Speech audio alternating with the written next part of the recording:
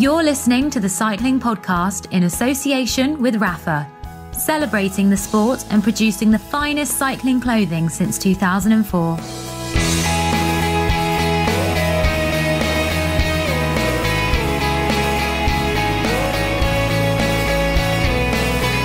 Hello, my name's Richard Moore. I'm with Lionel Birnie. Hello, Richard. And Daniel Friebe. Hello, guys. Hello, and we've convened unexpectedly, haven't we? We weren't going to give you a regular podcast this week, but some big news in the world of cycling this week. Team Lotto NL Jumbo have expelled 3 riders from their training camp for possessing non-approved sleep medication. Did you see that? I did see that. Yeah. But it's maybe a good day to bury bad news for Lotto NL Jumbo. I don't know. Which 3 riders? Juan Jose Lobato, for one, Antoine Toluc, and Pascal Encorn, or Encorn. So there you go. A serious violation of the strict regulations of the team. But there has been other cycling news, hasn't there, this week, in a similar vein. No pun intended. Chris Froome reported adverse analytical finding from the Vuelta a España some months ago now, but it leaked and it was published in Le Monde and The Guardian this week on Wednesday. Lionel, can you just give us kind of summary of what's happened? Chris Froome obviously won the Tour de France, won the Vuelta a España, and this case all centres around a test, a urine sample taken at the Vuelta after stage 18 to Santo Toribio de Liébana on September the 7th. Chris Froome has exercise-induced asthma and uses the asthma medication Salbutamol, which is permitted without a TUE, a therapeutic use exemption, but only up to a limit of 1,600 micrograms in a 24-hour period. So basically, in layman's terms, that means Chris Froome and other asthmatics competing in cycling can use salbutamol.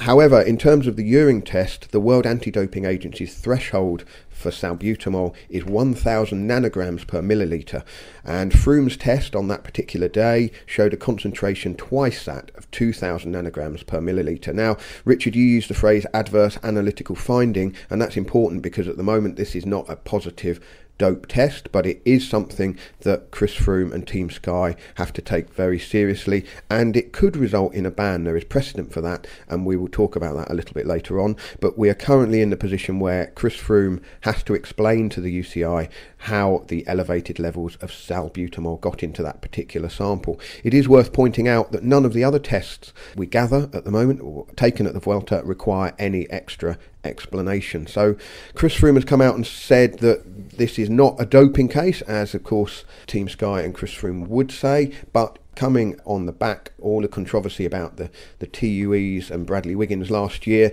this is another case where we are solidly in the middle of the grey areas, I would say. Indeed. I guess one of the questions that people have is, would we ever have known about this had the Guardian and Le Monde not published the story, not gone to the UCI, having been fed the information that this had happened with Froome? Froome himself has known since the day of the World Time Trial Championship, where of course he won a bronze medal behind Tom Dumoulin, which is remarkable. And some of you will have listened this week to our First Friends special of 2018, which with exquisite timing, at home with the Froomes. Orla interviewed Michel Froome, I interviewed Chris Froome. And this episode was released just hours before this news broke. But we spent 3 or 4 hours with them in Monaco on October the 11th, so a few weeks after this happened, and they both appeared very, very relaxed. I mean, they didn't seem to have a care in the world, and I always find it remarkable that athletes are able to, I don't know, compartmentalize or certainly carry on as if nothing's going on, and I don't know how Froome has been able to do that. This is a huge thing hanging over him. There's no guarantee that it would be resolved, but a lot of people uncomfortable, are they not, with the fact that it's only been made public thanks to some journalists on those newspapers. That is true, Rich. I mean, you said a lot of people are asking the question, would we have ever known? Well, we wouldn't, because Sky had no intention of releasing any information about this. Neither did the UCI, although in these cases the UCI are at liberty to confirm if an allegation is put to them that a rider has returned an adverse analytical finding. They're at liberty to confirm the identity of the rider, but they are under no obligation within their kind of statutes, their rules, to of their own initiative announce that a rider has had this happen to them, which might make people uncomfortable. I think Tony Martin's got slightly the wrong end of the stick. The Katusha rider, Tony Martin, has come out and said that, he suggested that it's wrong or scandalous that Froome was able to carry on competing and that this was all happening behind the scenes. In these cases, that's perfectly legitimate, as I understand it. What is interesting is that there has been no provisional suspension of Chris Froome either by the team or the UCI. The UCI don't have to suspend Chris Froome provisionally in these cases, although it's a positive A and B sample that he's returned already. But the team could have. And why would they have done that? Well, if Chris Froome does get banned, his ban will start on the date of the announcement of the sanction.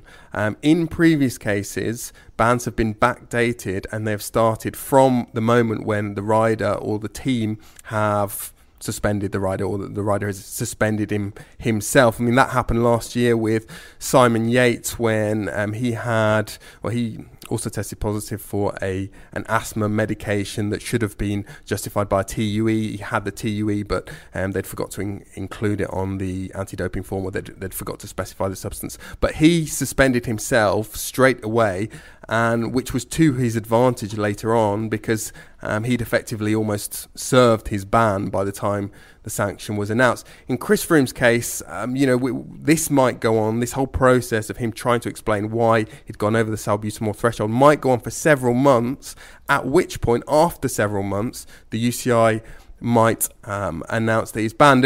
And if you look at the dates and the timeline and you just kind of speculate, looking at previous cases, how long a ban could be. If it was 6 months, for example, or 6 months from yesterday was the 13th of June, so obviously just before the Tour de France. This case I don't think is going to be resolved in the next 2 weeks. So if, for example, the UCI announced in a month that Chris Froome's ban was going to be 6 months, then he would not be eligible to ride the Tour de France. Another possibility, looking at how long these cases have taken in the past, is that we get to the Giro d'Italia next year or the Tour de France next year, and he's still not provisionally suspended by Sky, and he's still not suspended by the UCI, and he can compete and start in those races. And we obviously get a pretty unsatisfactory situation like we've had in the past with Alberto Contador, who rode a Giro d'Italia and won a Giro d'Italia with the threat of a ban hanging over him, and that ban was subsequently confirmed and he was stripped of the results. So I don't think anyone really wants that to happen. And there's the Chris Froome and his entourage have been given no clear timeline on how long this process might take. It could take weeks, it could take months. The process, am I not right in thinking that the process is in the hands of Froome and his entourage? It's up to him now to demonstrate how such elevated quantities of salbutamol were in his body. It's kind of the opposite of under strict liability with anti-doping cases with positive tests. The athlete has to prove that there's an assumption then of guilt. The athlete has to prove this is the opposite. Yeah, that's exactly right, Rich. And, the problem that Froome has got is that, as I understand it, he has quite a sort of strict regimen of when he takes his asthma medication and different kind of levels of how much he needs to take. And this is, if you like, the sort of the top level of on that particular day he took the most he would ever take, but that was not the only day in the Vuelta, or was not the only day, for example, last season or in his career when he's taken that amount of his inhaler. But you've got this huge outlier, this one result. Every other result we presume was under the threshold, and this one result which is way over the limit. But now he's in the position where he has to prove why that was. It's not enough to say to the UCI, well, something must have gone wrong here, either with the test or with my metabolism. They have to say what went wrong. Sky or team Chris Froome have to prove what went wrong and why it went wrong. And where do you start with that? They, just looking back at previous cases, and we'll talk later about the Alessandro Patacchi case, I think, and unless they can provide a very, very detailed explanation of exactly why there was that amount of salbutamol in his urine, it might not cut any ice with the UCI's doping tribunal. You should just point out, going back to the Vuelta, and I remember, I arrived back on the race at Chris Froome's press conference, which was on the rest day, the final rest day of the race, and there was a bit of kind of gossip at the time about whether or not Froome was coughing more than normal, and it does appear, certainly in Froome and Team Sky's initial reactions to this news becoming public, they're saying that his asthma symptoms were worsening during that period, and it is important to point out that they have said that they increased the amount of salbutamol that Froome was taking in consultation with the Team Sky doctor, but Froome maintains that he didn't exceed the permitted dose, the amount allowed by the World Anti-Doping Agency's rules. And so you're absolutely right, Daniel, this is going to hinge on that bit of science between taking the dose of the medicine and the trace that shows up in a urine sample, and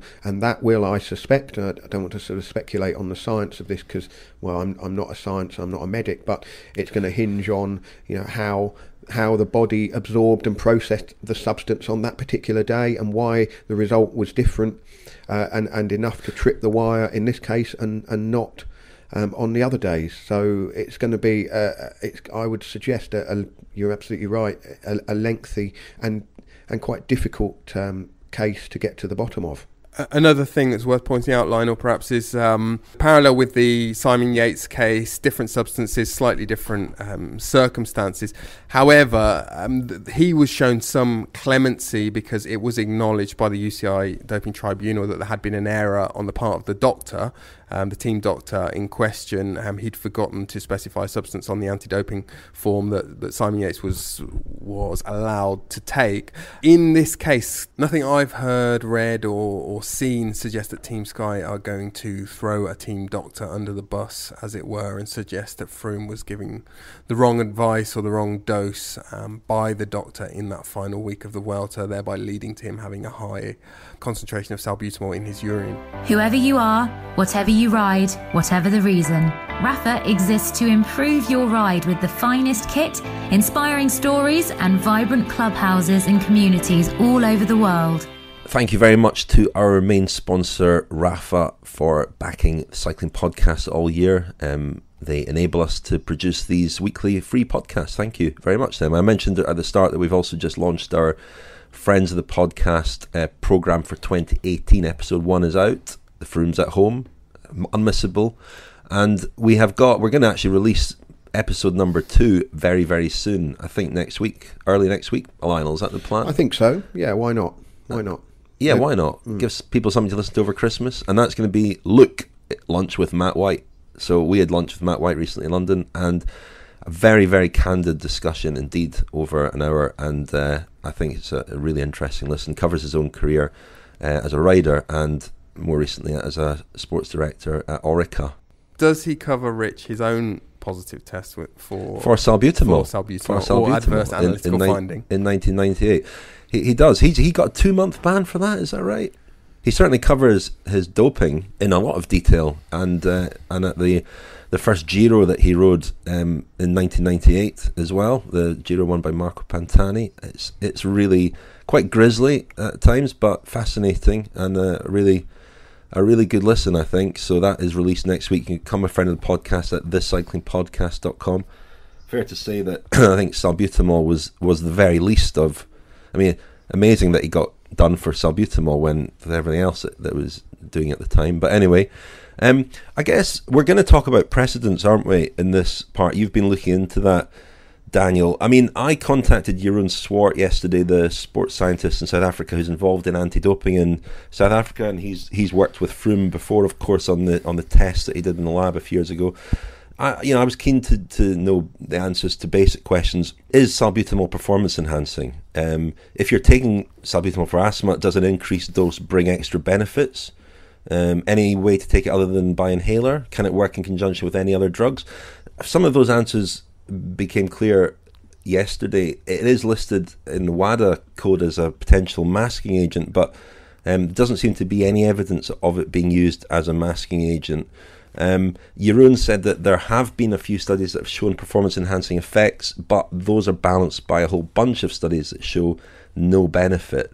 I mean, the thing that struck him as most surprising, really, was the size of the quantity of salbutamol in his system on that one particular day. And Froome has given an interview today to Orla Chenouille about it all, and he has said that there have been no other occasions when he's been over the threshold for salbutamol in his career. So one of the things we wondered was, has this happened before and we've not known about it? Is it quite a regular occurrence? We don't know. He certainly says that he has never had this happen before and that he's never taken salbutamol in any form other than by inhaler. It's a really, really curious one. I mean, on the possibility of some strange reaction in his body, maybe dehydration, whatever. Jeroen said it wasn't dehydration, but it's the lack of renal blood flow that can cause very concentrated urine that could perhaps produce a freak result like this. But again, Sky monitor their riders' levels of dehydration very closely. There was that story a couple of years ago of Froome, of a Froome urine sample being found outside a hotel door, wasn't there? So they would know, certainly daily, at least daily, the state of their riders' hydration. So they must have, you would think, records of all that as well. Well, just on that, Rich, we were going to talk about precedents, and one case that was very extensively documented was the Alessandro Patacchi case in 2007. He had a similar sort of adverse analytical finding, slightly less salbutamol in his system, 1,300 and something nanograms, as opposed to Froome's 2,000, with the threshold being 1,000.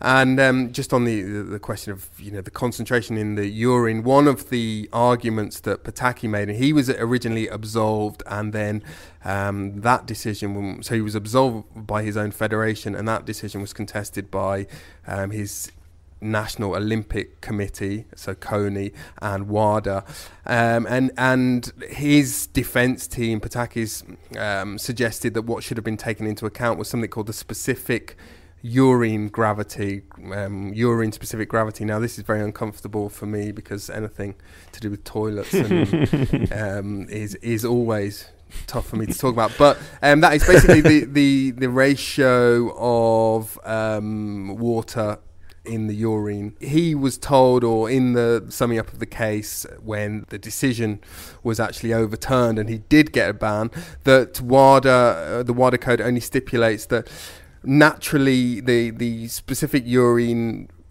gravity is only taken into account when the test is for endogenous, so naturally produced substances, and that it couldn't be taken into account in this case. And I mean, the wider point from that, again, is that Chris Froome is going to have to, the burden of proving his innocence is all on him and his team. He's not going to get any help here from the UCI and their anti-doping tribunal and their scientific experts. It's all down to him to prove that there was that amount of salbutamol in his urine for good reason, for a legitimate reason. So if we look at the previous cases, and you mentioned Alessandro Patacchi there, Daniel, that was back in 2007, wasn't it? A test taken at the Giro d'Italia where he won several stages. Initially he was stripped of those wins and then reinstated, and then the Court of Arbitration for Sport finally upheld the decision and he was stripped officially of those victories.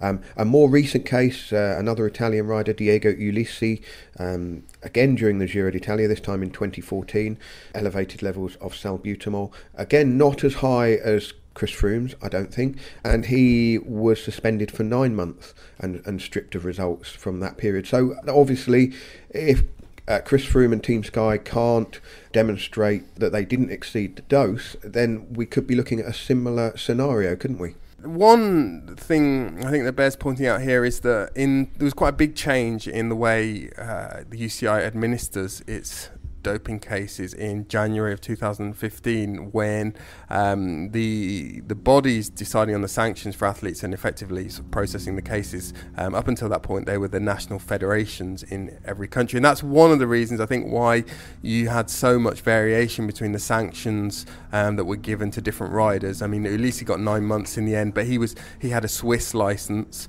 and it was the Swiss sanctioning body. I'm not sure whether it's the Cycling Federation or the Olympic Committee, but he got his sanctions there from Switzerland, and with Pataki it was Italy and so forth. Since January 2015, it is the UCI's anti-doping tribunal that decides on all of the sanctions. Now, the UCI didn't appeal the Ulissi decision. They didn't appeal to the Court of Arbitration for Sport, which suggests that they were roughly, broadly in agreement with the sanction there. It strikes me as being a fairly similar case, the Ulissi case, similar quantity of salbutamol. What will be different is that you would think that Sky and Froome will have, I'm not going to say better lawyers on the case, but they'll have more robust kind of legal machinery behind this. And the other big difference was that Lampre, Ulissi's team, suspended him provisionally straight away. So again, he ended up in the advantageous position whereby he had served most of his ban by the time that he was actually sort of found guilty, as it were. And he didn't try to contest the decision. He didn't go to the Court of Arbitration for Sport. If the UCI does ban Froome and he decides that he does want to go to the Court of Arbitration for Sport, there I think again he's in a bit of an invidious position, because Court of Arbitration for Sport uses it bases a lot of its decisions on precedents, and there's one very, very clear precedent that they've got with Pataki, and again, looking through his case, it doesn't make particularly comfortable reading for Froome, I wouldn't suggest. All of which makes it so surprising that Froome has appeared, at least from the outside, to have been able to go about his business with a relaxed mind, and you know, only last week or 2 weeks ago he confirmed that he was going to the Giro d'Italia next year in a video, and you know, he certainly, it seems to have been business as usual, and he's training Majorca at the moment and planning for next year, as though he appeared quite unperturbed by it and unconcerned that there would be a punishment and a ban. That strikes a lot of people as odd, I think.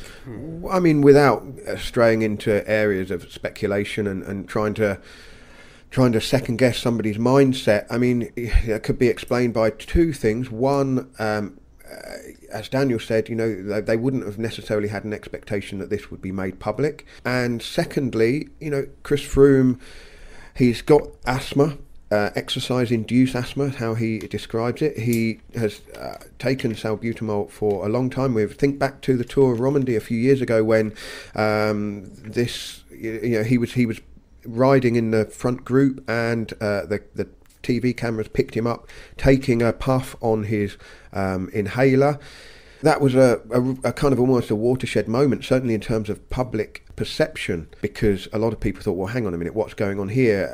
And I certainly learned a lot about, you know, asthma drugs and asthma in sport as a result of that. My initial reaction was that this just looks terrible. And then, of course, people working within sport saying, well, you know, do we create a place where asthmatics cannot compete in sport? And that would be hugely damaging for a large number of people. And so, you know, that was when this kind of whole complex area first certainly crossed my mind anyway, because prior to that, my perception had been, well, you know, everyone who's a registered asthmatic in sport, you know, the cynic in me would say, this is crazy. I mean, how are all these asthmatics among the greatest sports people in the world? And so that was something that certainly changed my perceptions of this. But now we are in a position where, you know, Chris Froome obviously feels that he has done absolutely nothing wrong, but certainly the reporting gives a very different impression. I mean, the headline on the BBC 6 o'clock news was as clear as day. Chris Froome has failed a drugs test, and you know, we can argue about the semantics of that, but that is the situation that we're in, and that is how it looks. And in terms of this fight, it's certainly not going to get any clearer anytime soon. I suspect it will get it will get more difficult to understand before we reach a conclusion and get to an answer. Just a little bit on that, Lionel. It was actually the Dauphiné rather than Tour de Romandie, where he was photographed using the inhaler. Just on that, on the use of an inhaler in the race, this was something that, again, was in Pataki's defence, that on the particular day when he tested positive, he tried to use his inhaler during the race, and his defence team speculated that he could have, I don't really know how this would happen, I've never used an inhaler, but he could have swallowed some of the medication instead of inhaled it, as you normally would. And they also said that not enough attention was paid in the arbitration of this case to inhalation technique, which could have a big effect on the amount of salbutamol in someone's urine. But again, this was thrown out. This was not accepted. It was the Court of Arbitration for Sport panel accepted that this might have happened, but it was ultimately still Pataki's fault, and he bore strict liability.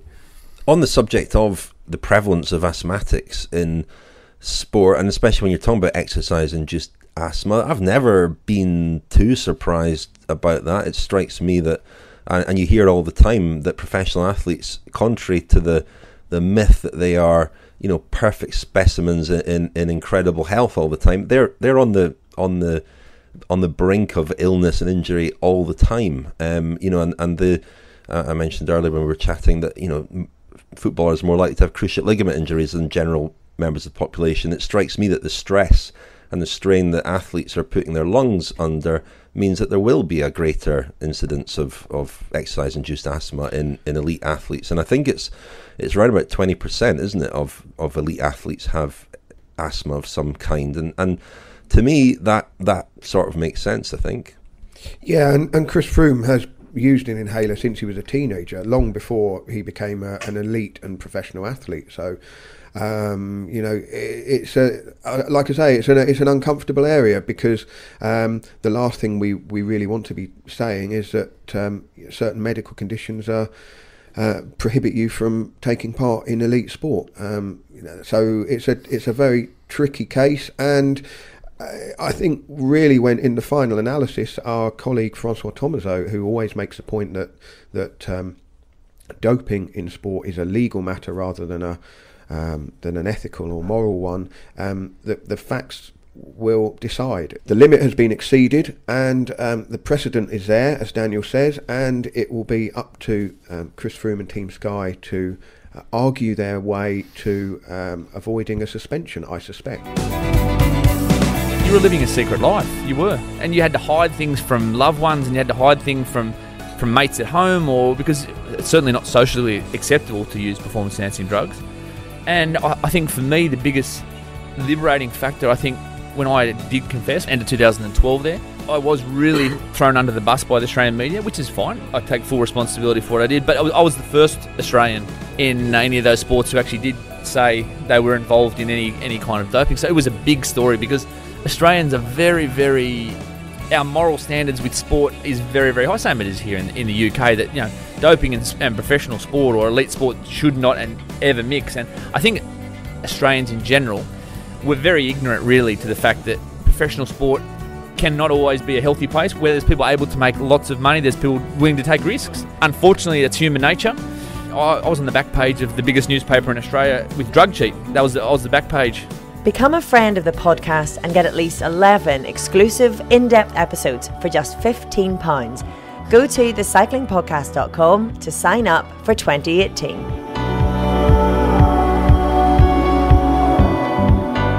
The Cycling Podcast is supported by Science in Sport. Science in Sport, fueled by science. Thank you very much to Science and Sport for sponsoring the Cycling Podcast. And of course, as ever, you can get 20% off all your Science and Sport products at scienceandsport.com with the code CPAUG20. Thank you to them.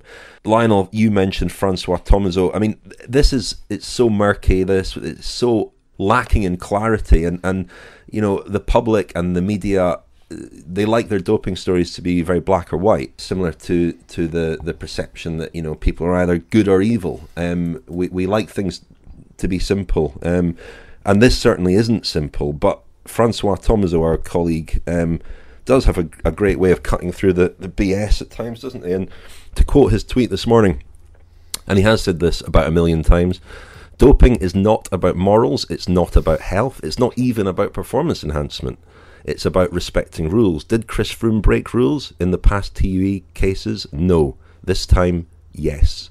That's a good way of just bringing some clarity, whether you agree or not. Francois has been always very firm in that view that doping is not a moral issue, it's a legal issue, and it's about the rules and about, you know, applying the rules. And under his strict interpretation, it would appear that Chris Froome, whether he gained any kind of performance advantage or not, has transgressed the rules. Well, yeah, Rich, but it's also written in the rules that Froome has the right of kind of reply and defence before he receives any kind of sanction and penalty.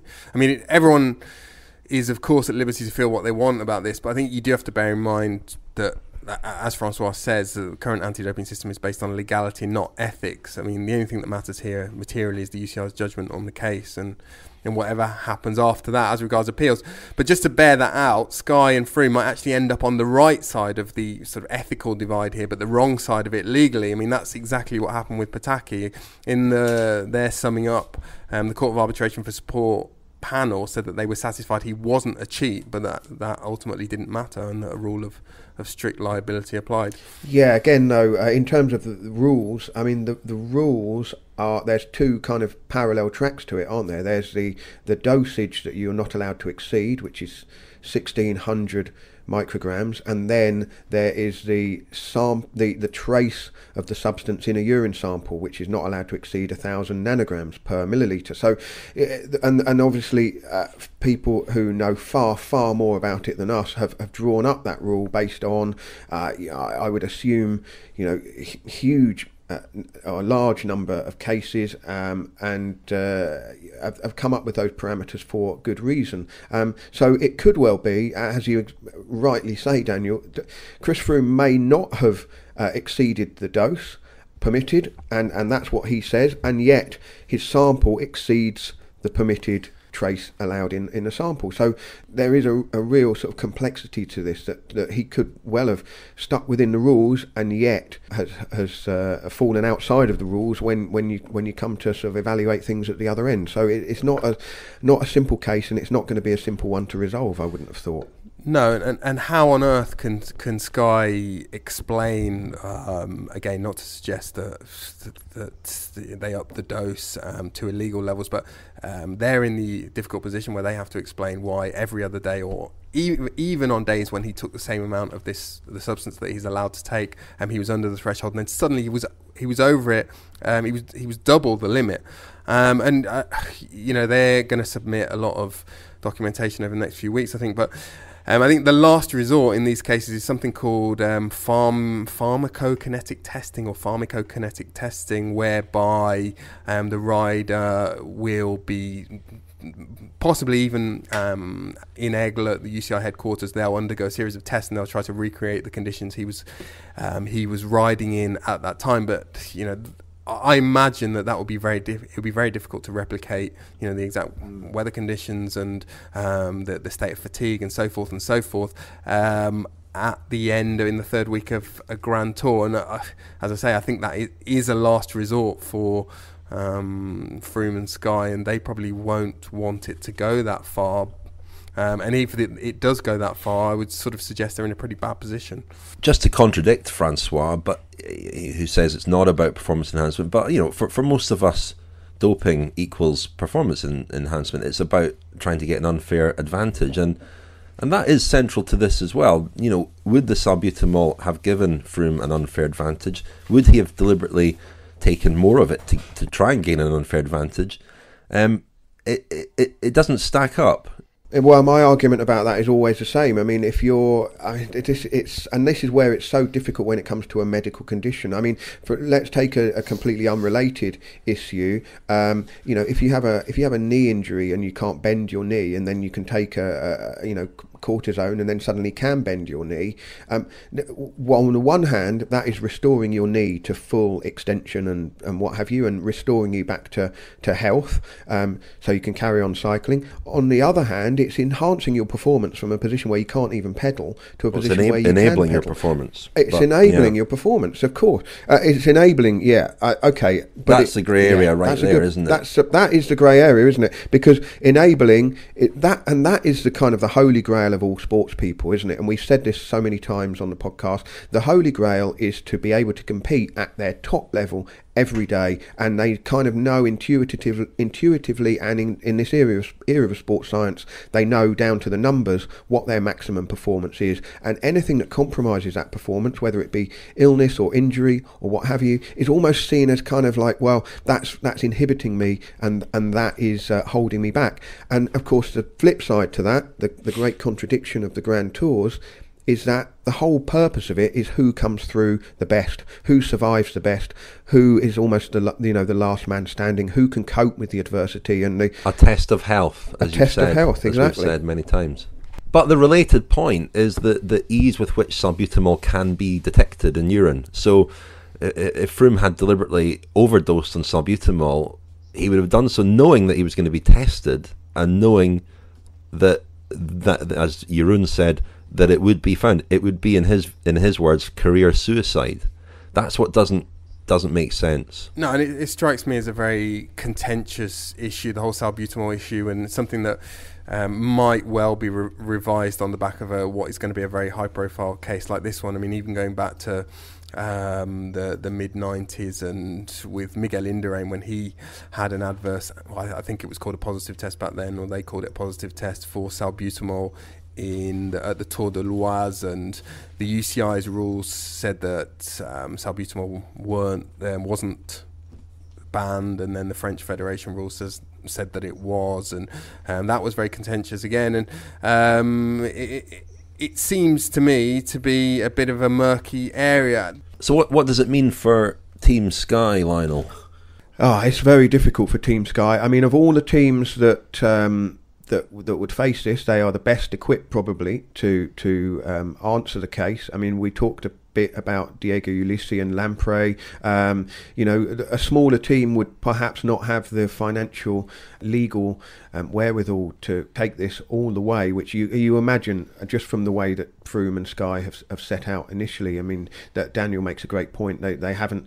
They haven't suspended Chris Froome or said that he won't. They will carry on as normal while this case goes on in the background. And so, in terms of the team best equipped to deal with this, Sky are probably the best team equipped to deal with it. But in terms of perception and the public image of the team, I think already we've seen on social media people who think that Sky stray over the lines and use the previous cases, the Bradley Wiggins TUE, even Sergio Henao and the biological passport discrepancies or irregularities that had to then be researched, and then Henao was cleared and returned to racing. There's for some people there is a kind of a greater pattern here, and I think that I don't blame people for looking at this and joining all these cases together and thinking it's just kind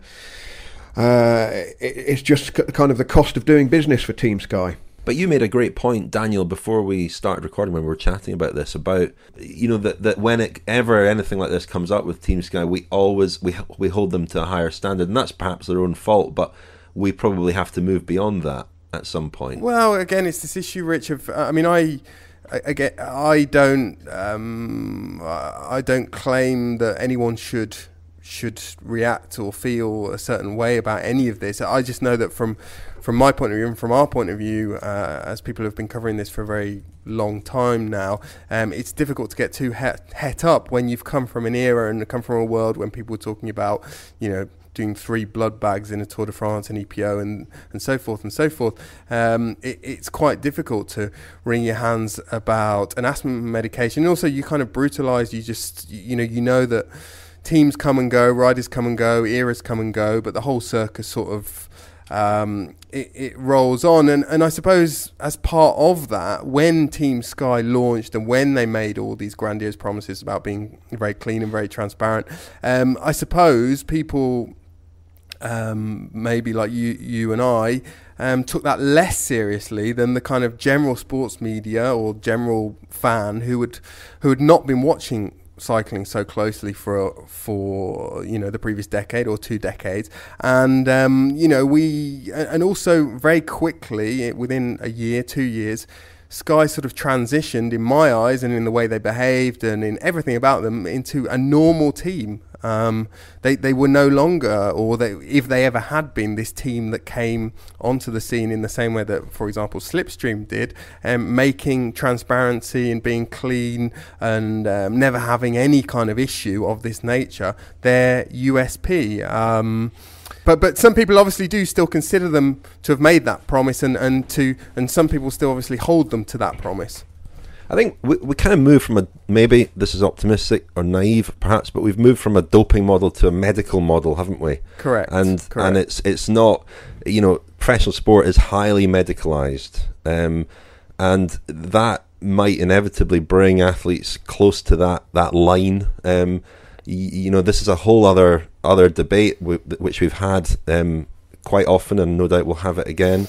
But I think that at the moment, the murkiness of this, the fact that it's not likely to be resolved anytime soon, leaves us all feeling pretty uncomfortable. And especially if we go to the Giro next year and Chris Froome is there and the case is unresolved, really echoes of 2011 when Contador was in the same situation and went to the Giro, won the Giro, went to the Tour de France, and all these results, all these performances were eventually wiped from the record books. And we don't want that situation again. But it's with a sense of dread that we can sort of anticipate it, I think. Just as a last word, Rich, again, the point about legality and not morality is a valid one. Unfortunately, we live in a kind of adult world, and it's a complicated. It's a very complicated sport, and these are complicated rules, and our reactions to it almost have to mirror how nuanced these cases are. And when I see things like yesterday, reactions like, I'm done with professional cycling, that's it for me. Well, I think if you do react in that way, you're going to continue to be upset if you do keep watching it, because these cases are going to come and go, and again, like I said, teams are going to come and go, eras are going to come and go, disciplinary cases are going to come and go, and you have to have a pretty thick skin to follow this sport. You do. Shall we leave it there? We'll be back next week. Lionel, thank you very much. Thanks, Rich. Are we going to put the Cassoulet podcast out at any point, or has that got to go on? Yeah, next week. Next week. Good. Well, Cassoulet for Christmas. Grand. What were Lionel's? How many nanograms of duck fat were in Lionel's last urine sample? Oh, he was way over the threshold. Well over the. Yeah, I mean, it wasn't measured in nanograms; it was measured in pints, Daniel. Yeah, we've got Cassoulet next week, and also the Matt White episode, which on this subject of these different eras and how things have changed is really interesting too. So I recommend that. For your Christmas listening, we've got an episode of the cycling podcast Femina coming out next week as well, so a busy week. But for the moment, thank you very much, Daniel. Thank you. Thank you, Lionel. Thank you, Rich.